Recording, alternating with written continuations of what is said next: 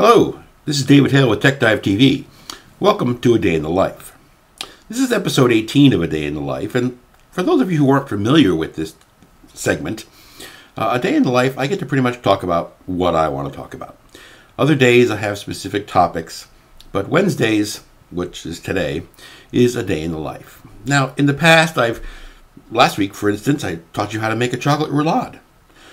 Once I took you to QVC, and once I took you driving in my car. I do a lot of things. Today's topic, fast food. Yep, what I like, what I don't like. Now, this is not a scientific comparison of fast food restaurants. It's just my opinion. I would say, as far as, let's rate burgers, okay? I would say the best burger on the East Coast, which is where I live, is Five Guys.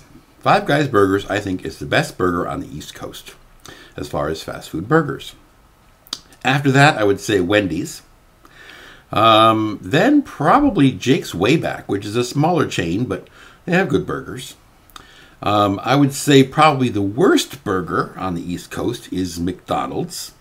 Not really pleased with McDonald's. Way too fast food, way too... And you never notice on the commercials, what you see on the commercial is never what it looks like. You get this really big, juicy burger with this lettuce hanging off, and when you get to the restaurant, it's all mashed down, and you just can't see any lettuce.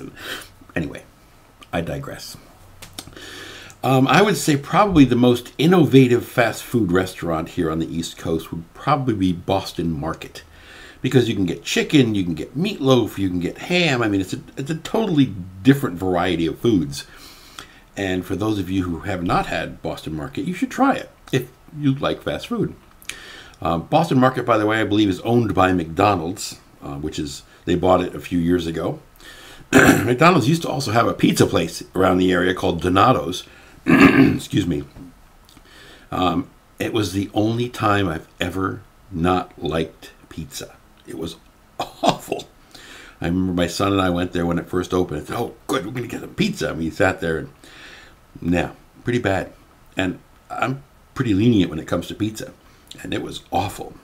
Luckily, they closed down and there's no more Donato's around here. But, try Boston Market.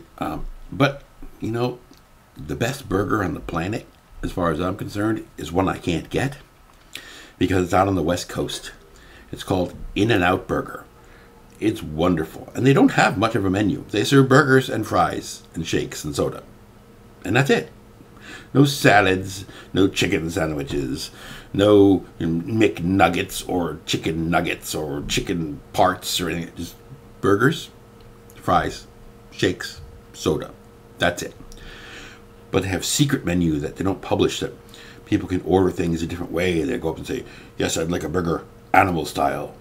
Now, I don't know what that means. You'll have to look it up yourself. You have to do some work for yourself. I'm just here spouting what I believe is true.